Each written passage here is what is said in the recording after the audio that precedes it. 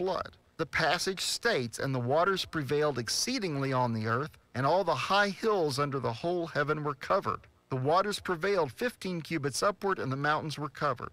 And all flesh died that moved on the earth, birds and cattle and beasts, and every creeping thing that creeps on the earth, and every man, all in whose nostrils was the breath of the Spirit of life, all that was on the dry land died." I mean, how many ways does it have to be written? It's very clear here. This is a worldwide global flood.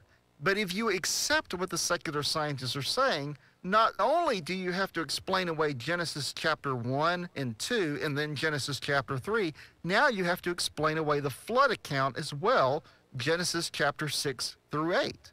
And yet the Apostle Peter himself affirmed that the flood about this. Maybe he was also wrong about the transfiguration of Christ and Christ's resurrection, which he testifies to in 2 Peter